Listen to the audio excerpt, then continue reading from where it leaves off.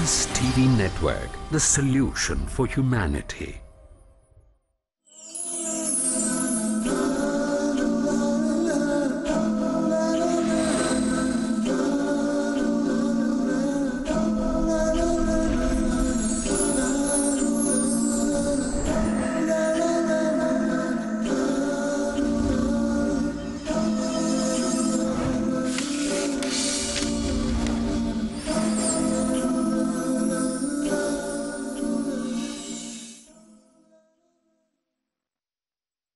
আসসালামু আলাইকুম ওয়া রাহমাতুল্লাহি ওয়া বারাকাতুহু। ওয়া আলাইকুম আসসালাম ওয়া রাহমাতুল্লাহি ওয়া বারাকাতুহু। আলহামদুলিল্লাহি রাব্বিল আলামিন ওয়াস সালাতু ওয়াস সালামু আলা আশরাফিল আমবিয়া ওয়াল মুরসালিন নবিয়িনা মুহাম্মদ ওয়া আলা আলিহি ওয়া সাহবিহি ওয়া মান তাবিআহুম বিইহসানিন ইলা ইয়াউমিদ্দিন, আম্মা বা'দ। সম্মানিত দর্শক শ্রোতা, হজ পর্বের একাধিক অধ্যায় আমরা আলোচনা করে এসেছি। আজকে জাবের ইবনে আব্দুল্লাহ রাদিয়াল্লাহু তাআলা আনহুর যে দীর্ঘ হাদিসের আমরা ব্যাখ্যা শুরু করেছিলাম, বাকি অংশ আমরা আজকের পর্বে পূর্ণ করার চেষ্টা পাবো ইনশাআল্লাহ। জাবের ইবনে আব্দুল্লাহ রাদিয়াল্লাহু তাআলা আনহু আল্লাহর নবী আলাইহিস সালাতু ওয়াস সালামের পূর্ণ হজটাকে বিস্তারিতভাবে বর্ণনা করে দিয়েছেন, যা মুসলিম শরীফের সহিহ হাদিসে উল্লেখ হয়েছে। সাফা পাহাড়ে উঠে আল্লাহর নবী আলাইহিস সালাতু ওয়াস সালাম ইন্নাস সাফা ওয়াল মারওয়াতা মিন শাইরিল্লাহ পাঠ করলেন, কেবলামুখী হলেন। আল্লাহর নবী আলাইহিস সালাতু ওয়াস সালাম কেবলামুখী হয়ে তিনি তাওহীদ লা ইলাহা ইল্লাল্লাহ, তাকবীর আল্লাহু আকবার, এরপরে দোয়া পড়লেন লা ইলাহা ইল্লাল্লাহু ওয়াহদাহু লা শারীকা লাহ, লাহুল মুলকু ওয়া লাহুল হামদু ওয়া হুয়া আলা কুল্লি শাইইন কাদির, লা ইলাহা ইল্লাল্লাহ আনজাজা ওয়া'দাহ ওয়া নাসারা আবদাহ ওয়া হাজামাল আহজাবা। এই দোয়াটি তিনবার করে পড়লেন। সুম্মা নাযালা মিনাস সাফা ইলাল মারওয়া।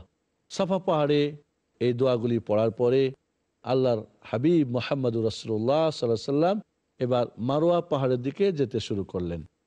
হাত্তা ইদা ইনসাব্বাত কাদামা ফি বাতনিল ওয়াদি সা। সাফা এবং মারওয়া পাহাড়ের মধ্যখানে একটা ওয়াদি বলা হয় উপত্যকা। দুই পাহাড়ের মধ্যবর্তী নিচু জায়গাকে বলা হয় আরবিতে ওয়াদি, যা আমরা বাংলায় বলি উপত্যকা। এই উপত্যকায় যখন তিনি পৌঁছলেন তখন তিনি জোরে বেশ দৌড়ালেন, দৌড় দিয়ে ওই জায়গাটুক পার হলেন। মা হাজের বা হাজেরা রাদিয়াল্লাহু তাআলা আনহা যখন তার সন্তান, যেখানে এখন জমজমের কূপ, এইখানে রেখে পানির জন্য ছুটাছুটি করতেছিলেন এই সাফা এবং মারওয়া পাহাড়ে।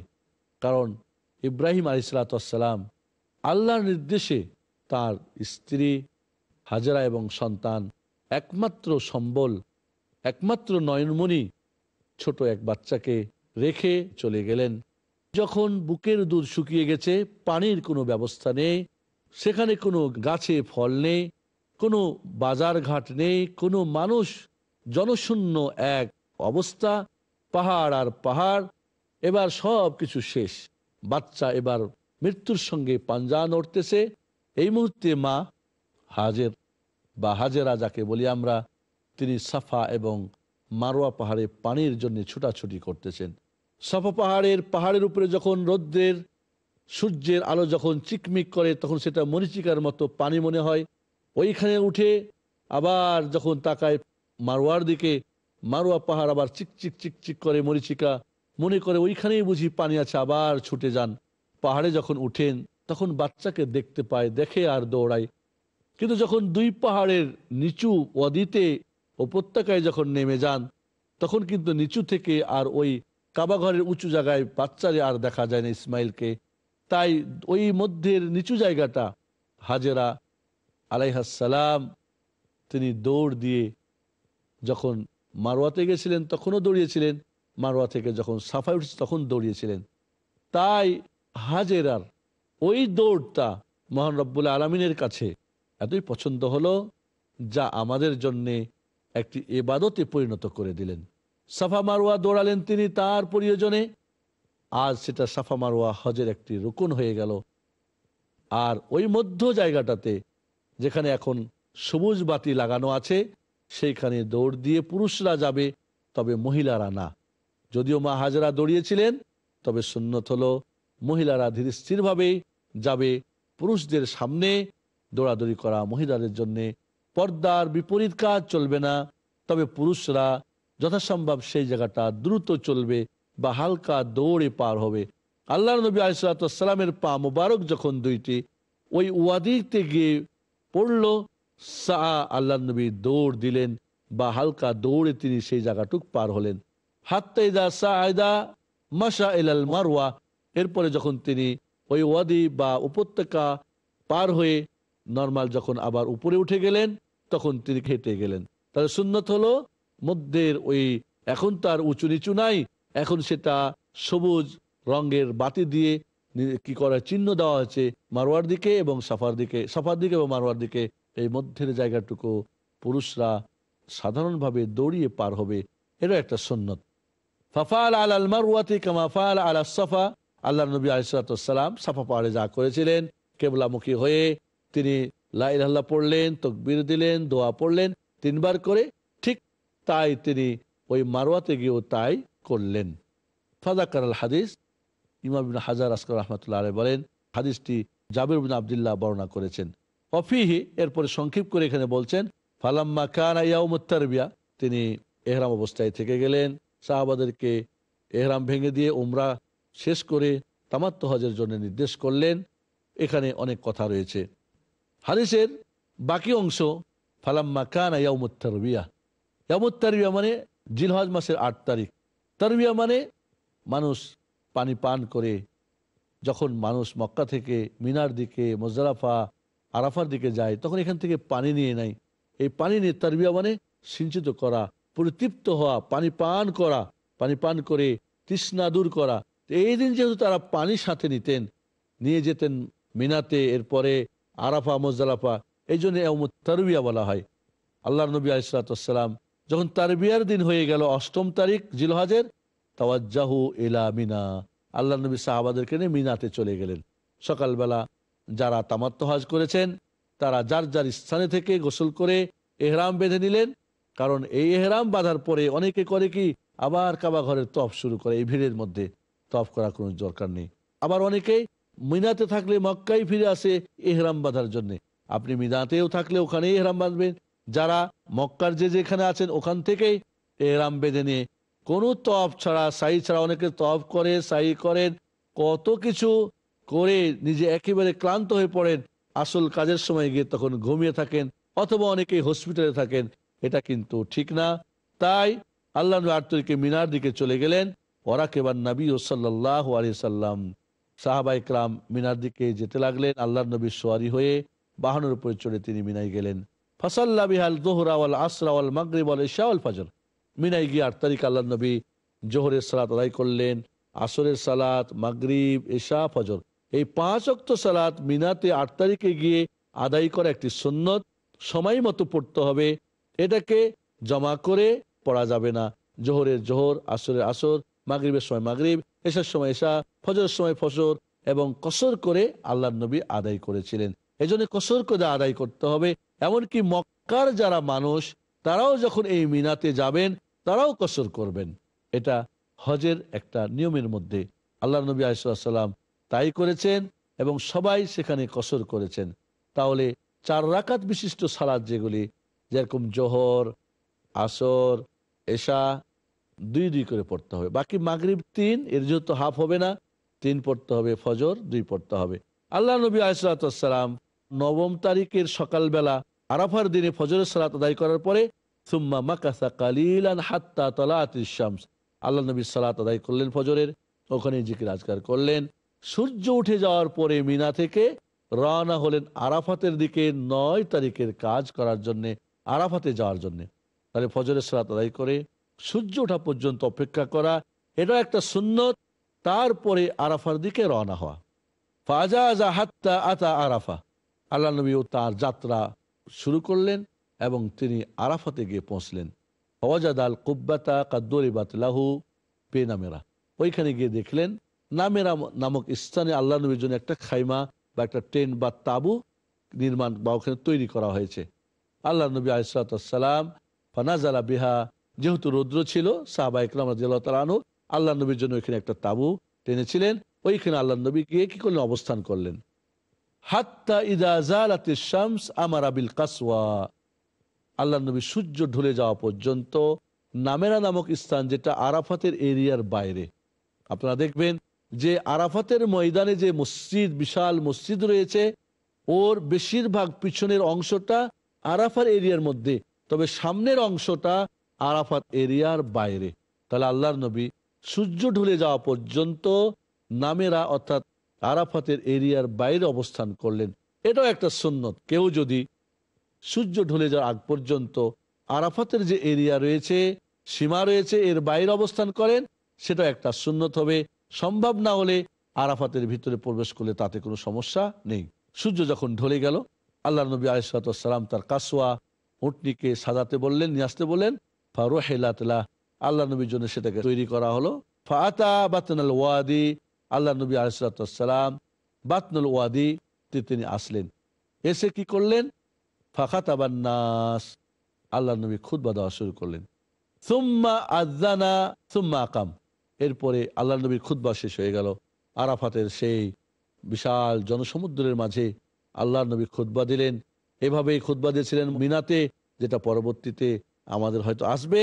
আল্লাহ নবী খুতবা দেওয়ার পরে নির্দেশ করলেন আজান দেওয়ার জন্য। মুয়াজ্জিন আজান দিলেন, এরপরে ইকামাত দিলেন। ফাসাল্লাত যুহরা, আল্লাহ নবী জোহরের 2 রাকাত কসর করে সালাত আদায় করলেন। তুম্মা আকামা ফাসাল্লাল আসর, এরপরে আবার ইকামত দিয়ে আসরের 2 রাকাত সালাত আদায় করলেন। তাহলে জোহরের প্রথম টাইমে আল্লাহ নবী আলাইহিস সালাতু ওয়াস সালাম আরাফাতের ময়দানে জামা তাকদিম করলেন। জামা তাকদিম মানে আসরকে জোহরের সময়ে আদায় করলেন। 1 আজানে, 2 একামতে আল্লাহর নবী আলাইহিস সালাতু ওয়াস সালাম আরাফাতের ময়দানে সালাত আদা করলেন। ওয়ালাম ইউসাল্লি বাইনাহুমা শাইয়া, এই জোহর এবং আসরের 2 রাকাত করে কসর যে আদা করলেন, 2 সালাতের মাঝে অন্য আর কোনো নফল বা সুন্নত সালাত আদায় করেন নাই। সুম্মা রাকিবা হাত্তা আতা আল মাওকিফ, আল্লাহ নবী আলাইহিস সালাতু ওয়াস সালাম এবার তার বাহনের উপরে আরোহণ করে আরাফাতের এরিয়ার মধ্যে তিনি প্রবেশ করলেন। ফাজাআলা বাতনা নাকাতিহিল কাসওয়া ইলা সাখারাত, আল্লাহ নবী আলাইহিস সালাতু ওয়াস সালাম তার যে বাহন, তার পেটটাকে পাহাড়, যেটাকে জাবালুর রাহমা বা রহমতের পাহাড় বলে, রহমতের পাহাড় বলে কোনো কথা কোরআন এবং হাদিসে নেই। আমাদের ছোট্ট একটা বিরতির পরে বাকি অংশ আবারও আপনাদের কাছে ওয়াদা করছি পূর্ণ করার জন্যে। ততক্ষণ আপনারা আমাদের সঙ্গেই থাকুন। ধন্যবাদ আপনাদের সকলকে।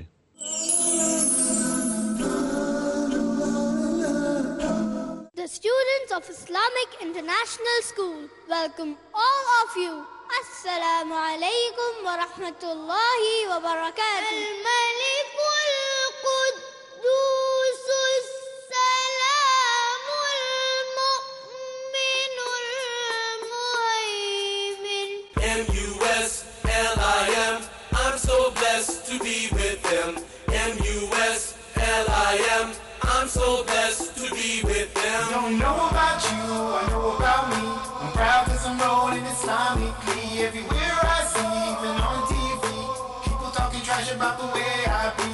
But what they all hate is if we get great, cause we're the only ones with our heads on straight. Don't ever frown in your head looking down. If you read the Quran, you're the best in the town. M-U-S-L-I-M, I'm so blessed to be with them. M-U-S-L-I-M, I'm so blessed to be with them. Watch Little Wonders at their best. বিস্ময় শিশুরা প্রতি বুধবার সন্ধ্যা 7টায় আর পুনঃ সম্প্রচার সকাল 11টায় বাংলাদেশে piece TV বাংলায়। দ্বিধা, দ্বন্দ্ব, মূল্যবোধের অভাব, প্রকৃত বিশ্বাসের অভাব, অসচেতন জীবনযাপন,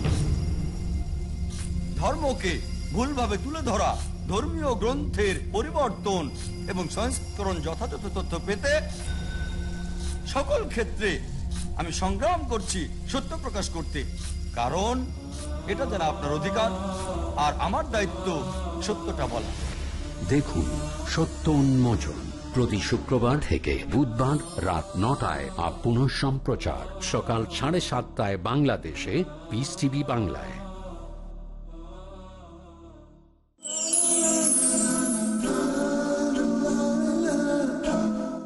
আসসালামু আলাইকুম ওয়া রাহমাতুল্লাহি ওয়া বারাকাতুহু। ওয়ালাইকুম আসসালাম ওয়া রাহমাতুল্লাহি ওয়া বারাকাতুহু। সম্মানিত দর্শক শ্রোতা, জাবির ইবনে আব্দুল্লাহর সেই দীর্ঘ হাদিসের কিছু অংশ আমরা ইতিমধ্যে বর্ণনা করেছি। আরাফাতের যে পাহাড়, এই পাহাড়ের পাদদেশে তিনি গেলেন, সেখানে নিচে যে ইগুলি রাখা ছিল পাহাড় পাথরগুলি, সেখানে তার ওই নাকাতুল কাসওয়া, তার যে উটনি ছিল কাসওয়া নামক, তার পেটটা ওই পাহাড়গুলি অর্থাৎ সেখানে তিনি দাঁড় করালেন। ওয়া জাআলা হাবলাল মুশাতে বাইনা ইয়াদাই, আর মানুষ চলার যে রাস্তা, যেখানে হাবল অর্থাৎ বালির ঢিপ ছিল, ওইটাকে তিনি সামনে করলেন।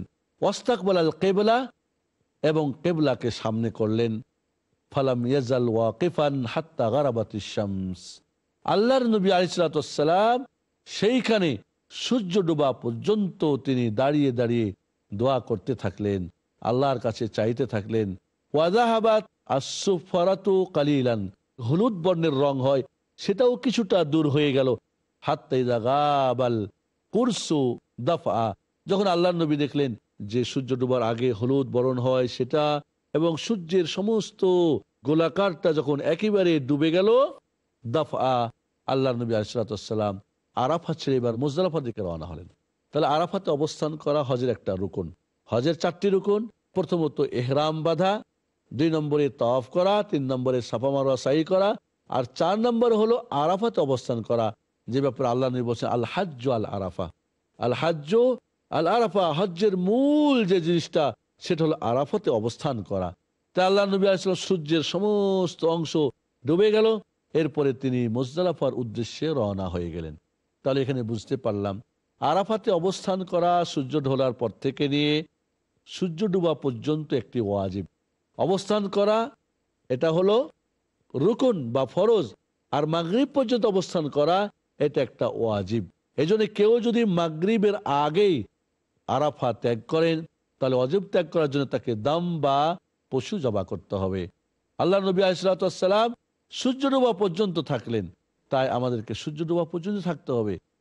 আর এখানে আরেকটা কথা মনে রাখতে হবে, আরাফার ময়দানে যারা জোহরের পর থেকে আসবেন তাদের মাগরিব পর্যন্ত থাকা ওয়াজিব, কিন্তু যারা এর পরেও আসবেন, কারণ এই আরাফাতে অবস্থান শুরু হয় 9 তারিখের জোহরের পর থেকে নিয়ে 10 তারিখের রাত্রির ফজর পর্যন্ত।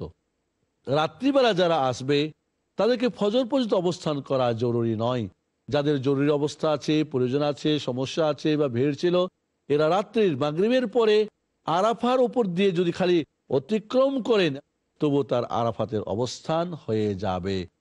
তাহলে আরাফাতের অবস্থান 9 তারিখের জোহরের পর থেকে নিয়ে 10 তারিখের রাত্রি ফজর পর্যন্ত, এই যে কোনো মুহূর্তে একটা অবস্থান করলে তার রুকুন আদা হয়ে যাবে। তবে যারা জোহরের পরে আসবেন, সূর্য পর্যন্ত অবস্থান করা তাদের প্রতি ওয়াজিব হয়ে যাবে। এ কথাটা আমাদের মনে রাখতে হবে। ওয়াকাদ শানাকালিল কাসওয়ার জিমাম, আল্লাহ নবী সাল্লাল্লাহু আলাইহি ওয়াসাল্লাম কি করলেন, তার কাসওয়া উটনির লাগামটাকে টেনে ধরলেন, যাতে করে ধীর স্থিরভাবে যায়, যাতে করে সবাই রাসূলের চতুর্দিক থেকে আগে পিছনে ডানে বামে ধীর স্থির ভাবে সবাই যেতে পারে, তাড়াহুড়া না। আজ দেখা যায় তাড়াহুড়া করতে গিয়ে গাড়ি ঘোড়ায় কত মানুষ মারা যায়, পিষ্ট হয়। আল্লাহর নবী আলাইহিস সালাতু ওয়াস সালাম সেই যুগে এমন কিছু ব্যবস্থাপনা ছিল না। আজ টেকনোলজির যুগে কত রাস্তা, কত কিছু তৈরি, আজ ট্রেন হয়েছে, আজ গাড়ি ঘোড়া হয়েছে, একাধিক রাস্তা হয়েছে, তারপরও সীমালঙ্ঘনের জন্যে, মানুষ তাড়াহুড়া করার জন্যে তারা কিন্তু আজ অ্যাক্সিডেন্ট হচ্ছে, জ্যাম হয়ে যাচ্ছে, যার ফলে এমনকি সারা রাত আরাফার ময়দানে থাকতে হচ্ছে। আবার দেখা যায় অনেকে আরাফার ময়দানেই মাগরিব পড়ে এসা পড়ে রওনা হয়, এটাও কিন্তু ঠিক না। মাগরিব হয়ে গেলে আপনাকে বের হতে হবে, এসে যেতে হবে। প্রথম কাজ আপনার এবার আরাফা থেকে বের হয়ে আপনাকে উপস্থিত হতে হবে মুজদালিফায়। মুজদালিফাতে এসে আল্লাহ নবী যখন রওনা করলেন, এই যাওয়াটা ছিল ধীর স্থির ভাবে, এবং হাত্তা ইন্না রাসাহা লাইসিবু মাউরিকা রাহলিহি, এমনকি ওই উটের যে লাগাম ধরে এমনভাবে টানতেছিলেন যে মানুষ যখন বসে থাকতে থাকতে টায়ার্ড হয়ে যান, ক্লান্ত হয়ে যান, যেখানে পা উঠিয়ে রাখেন ওই বাহনের, ওইখানে তার ওই মাথাটা ঠেকে যাচ্ছে, অর্থাৎ এমনভাবে টানতেছিলেন যে উটের ওই মাথাটা তার সামনের দিকে ঠেকে যাচ্ছিল, লেগে যাচ্ছিল, যাতে করে উট জোরে না চলতে পারে, দ্রুত না চলতে পারে। ওয়াকুলু বিয়াদিহিল ইউমনা, আল্লাহর নবী ডান হাত দিয়ে বলতেছিলেন, ইয়া আইয়ুহান নাস আস-সাকিনা আস-সাকিনা, হে মানুষ সমাজ, হে মানুষ, তোমরা ধীর স্থির ভাবে তোমরা চলতে থাকো, তাড়াহুড়া করো না। কারণ তাড়াহুড়া করলে দেখা যাবে একটা অ্যাক্সিডেন্ট হবে, সমস্যা হবে। সেই পায়ে হেঁটা মানুষ তারা ধীর স্থির ভাবে গেল, কেউ পিষ্ট হলো না, কারোর কোনো সমস্যা হলো না। আর আজ কত কিছুই সমস্যা হয়ে যায়। এত সুন্দর ব্যবস্থাপনার পরেও আমাদের নিয়ম শৃঙ্খলা, আমাদের নিয়ম নীতি না মানার কারণে আল্লাহর নবী যেটা বললেন, সাকিনা সাকিনা আস-সাকিনা আস-সাকিনা, ধীর স্থির, আজ ঠেলাঠেলি আর একে অপরের উপর দিয়ে অন্যকে ধাক্কা দিয়ে বাইর হওয়ার জন্য ব্যস্ত হয়ে যান, কখন চলে যাবে মুজদালিফায়। এইভাবে ব্যস্ত হওয়া কোনো হাজী সাহেবের কাজ হবে না। আল্লাহকে খুশি করতে গিয়ে আপনি মানুষকে কষ্ট দিবেন, এই ধরনের অন্যায় করে, তাহলে তো আপনার হজ মাবরুর হবে না। কারণ কবুল হজের জন্য শর্ত, কোনো হজ পিরিয়ডে কোনো প্রকার জুলুম, অন্যায়, অবিচার, হারাম কাজ করা যাবে না, কোনো প্রকার পাপের কাজ করা যাবে না। পাপ করলে আপনার হজ মাবরুর হবে না। এই কথাটা আপনাকে ভালো করে মনে রাখতে হবে এবং তাড়াহুড়া না করে মনে রাখতে হবে আপনি জান্নাতি হওয়ার জন্য গেছেন, নিষ্পাপ শিশু হওয়ার জন্য গিয়েছেন। কাজে সেই জন্য যে শর্ত রয়েছে তা পূরণ করার চেষ্টা করবেন। এটা হলো আপনার হাজী সাহেব হিসাবে আপনার দায়িত্ব, কর্তব্য। এরপরে জাবির বিন আব্দুল্লাহ রাদিয়াল্লাহু তাআলা বলেন যে মানুষকে আল্লাহ নবী বললেন, ধীরে ধীরে তোমরা চলো। যেখানে বালির ঢিপ ছিল বা ছোট ছোট ঢিপ, পাহাড়ের মতো ছোট ছোট, ওইখানে যখন ওই কাসওয়া আল্লাহ নবী আলাইহিস সালাম উট আস্ত উঠনি, তখন একটু করে ওই লাগামটা ঢিল দিতেন যাতে করে সে ওইখানে উঠতে পারে। কারণ ট্রেনে ধরে থাকলে উঠতে কষ্ট হবে। আল্লাহ নবী আলাইহিস সালাম একদিক থেকে যেন মানুষের প্রতি দয়াশীল, মানুষের জন্য কোনো সমস্যা না হয়, হাজিদের জন্য কোনো সমস্যা না হয়, এখানে নারী পুরুষ ছোট বাচ্চা সবাই আছে, তাদের কোনো কষ্ট না হয়, ধীরে স্থিরে যায়, বিশৃঙ্খলা না হয়। অন্যদিকে উট টেনে ধরেছিলেন। আবার যখন পাহাড়ে উঠতে হবে, ছোট একটু উঁচু জায়গাতে উঠতে হবে, তখন কিন্তু তিনি উটের উপরে, উটনির উপরেও কি করছেন, মায়া মমতা দেখাচ্ছেন, তাকে ঢিল দিচ্ছেন যাতে করে সে সুন্দর মতো উঠতে পারে। কারণ টেনে ধরলে উঠতে কষ্ট হবে। তাই আল্লাহ নবী আলাইহিস সালাম উটের উপরেও তিনি দয়া করছেন। তিনি তো রাহমাতুল আলামিন, সমস্ত বিশ্বের যত আলাম, যত প্রাণী, প্রাণী জগৎ হোক আর মানুষ হোক, জিন হোক আর ইনসান হোক, সবার প্রতি তিনি শান্তির দূত হয়ে পৃথিবীতে এসেছিলেন। একটা উটনির উপরেও তিনি দয়া করছেন। তাই এবার ঢিল দিচ্ছেন যাতে করে উঠে যেতে পারে। হাত্তা আতাল মুজদালিফা, আল্লাহ নবী এইভাবে স্থির ভাবে সাহাবা একরামদেরকে নিয়ে মুজদালিফায় তিনি উপস্থিত হয়ে গেলেন, হাজির হয়ে গেলেন। ফাসাল্লা বিহাল মাগরিব আল ইশা বিআযানিন ওয়াহিদ ওয়া ইকামাতাইন। আল্লাহ নবী আলাইহিস সালাম আরাফার ময়দানে জামা তাকদিম করেছিলেন। জোহরের সময় আসর পড়ে নিলেন 2 রাকাত করে। মুজদালিফায় পৌঁছে প্রথম যে কাজটি তিনি করলেন, অন্য বর্ণে আছে বাহনের উপরে যে মাল সামান ছিল এটাকে আগে নামাই নিলেন। কারণ নামাজ আদায় করবেন আর বোঝা নিয়ে উট, ঘোড়া, গাধা দাঁড়িয়ে থাকবে, এটা হতে পারে না। রাহমাতুল আলামিনের এমন কাজ হতে পারে না। তাই তিনি উট বা বাহন ছিল, এগুলির যা বোঝ সামান ছিল এগুলি আগে নামাই নিলেন। এরপরে আজান দেওয়া হলো। 1 আজান দিয়ে 2 একামতে, মাগরিবের জন্য একটা একামত, এশার জন্য একটা একামত, আল্লাহ নবীর সালাত আদায় করলেন। এবার হলো জামাত আখির, অর্থাৎ মাগরিবকে এশার সময় গিয়ে তিনি কি করলেন, আদা করলেন। আর এর মাধ্যমে আমাদের প্রমাণিত হয়ে গেল যেইভাবে আগে নেওয়া যায় যাচ্ছে আসরকে জোহরে, এশাকে মাগরিবে, ঠিক এটাকে পিছিয়ে নিয়ে জোহরকে আসরে আর মাগরিবকে এশার সময়ে আদায় করা মুসাফিরের জন্য জায়েজ রয়েছে। হজ পিরিয়ডে এই ধরনের জায়েজ রয়েছে। কাজেই নামাজকে জমা করা সফর অবস্থায় করা যায়, মেঘবৃষ্টি ঝড় তুফানের জন্য করা যায়, অসুখ বিসুখের জন্য করা যায়। তবে কসর এটা সফরের সঙ্গে সম্পৃক্ত, এটা অন্য কোনো কারণে করা যাবে না। আমাদের এই মুজদালিফার প্রথম কাজ হবে মাগরিব এবং এশার সালাত আদায় করা। কাজেই বাদ দিয়ে পাথর কুড়া, গল্প করা, অমুক করা, তমুক করা, দেরি করা, এটা ঠিক হবে না। প্রথম কাজ সেখানে গিয়ে মাগরিব এবং এশা আদা করতে হবে। ওয়ালাম ইউসাব্বিহ বাইনাহুমা শাইআ। জাবির বিন আব্দুল্লাহ বলেন মাগরিব এবং এশার মধ্যে কোনো নফল নামাজ টামাজ আল্লাহ নবী পাঠ করলেন না। থুম্মা ইস্তাজা হাত্তা তালাল ফজর। ফজর পর্যন্ত আল্লাহ নবী ঘুমিয়ে পড়লেন। মুজদালিফায় গিয়ে মাগরিব এশা পড়ে মধ্যখানে আর কোনো সালাত, কোনো জিকির আজকার ইবাদত না করে তিনি ঘুমিয়ে পড়লেন একেবারে ফজর পর্যন্ত। ফাসাল্লাল ফাজরা হিনা তাবাইয়ানা লাহুস সুবহ, সকাল হয়ে গেলে, ফজর হয়ে গেলে আল্লাহর নবী আলাইহিস সালাতু ওয়াস সালাম ফজরের সালাত আদায় করলেন। থুম্মা রাকিবা হাত্তা আতাল মাশআর, এরপর আল্লাহর নবী আলাইহিস সালাতু ওয়াস সালাম কি করলেন, ফজর হয়ে গেলে, ফজরের সালাত আদায় হয়ে গেলে এরপরে তিনি কি করলেন, তার বাহনে আরোহণ করে মাশআরুল হারাম যে একটা বড় পাহাড় আছে এইখানে চলে গেলেন। বাকি অংশ আমরা পরবর্তী পর্বে পূর্ণ করার জন্যে আপনার সঙ্গে ওয়াদা করে বিদায় নিচ্ছি। আল্লাহ আমাদেরকে কবুল করুন। যাদের প্রতি হজ ফরজ তাদেরকে হজ করার সর্বপ্রকার সুযোগ সুবিধা আল্লাহ ব্যবস্থাপনা করে দিন। আসসালামু আলাইকুম ওয়া রাহমাতুল্লাহি ওয়া বারাকাতুহু।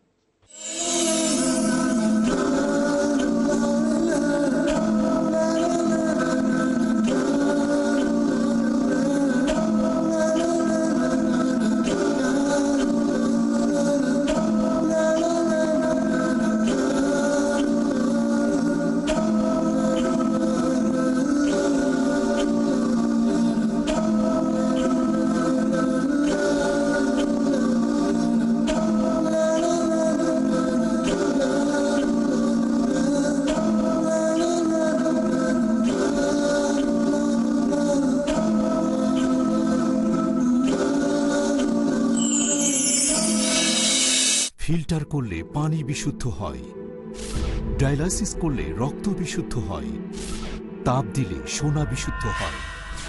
আমাদের কষ্টার্জিত টাকা কিভাবে বিশুদ্ধ হবে? আল্লাহ সুবহানাহু ওয়া তাআলা পবিত্র কোরআনে অনেকবার এই কথা বলেছেন, আকিমুস সালাত ওয়া আতুজ যাকাত, অর্থাৎ তোমরা নামাজ আদায় করো এবং যাকাত দাও। যাকাত দিয়ে সম্পদকে বিশুদ্ধ করুন। বর্তমানের এই যুগে ইসলামের বাণী প্রচারের জন্য স্যাটেলাইট চ্যানেল হলো সবচেয়ে সেরা মাধ্যম। পিস টিভিকে সমর্থন করুন। ডোনেশন এবং জাকাত পাঠানোর ঠিকানা IRFI আল Ryan bank, quadrant code 48 Calthorpe road, Birmingham, UK। Post code B151TH। Pound account number 011-32301, euro account number 011-32302, US dollar account number 011-32303, short code 300083, Swift BIC code IBOBZB22, IBAN GB52LOYD 30963401 024192। টেলিফোনে টাকা ট্রান্সফারের জন্য call করুন 442082424321। টাকা পাঠিয়ে আমাদের email করুন admin@peacetv.tv। আপনার দায়িত্ব পালন করে পুরস্কার নিশ্চিত করুন। যাকাত দিয়ে এই দায়িত্ব পূরণ করুন। Piece TV.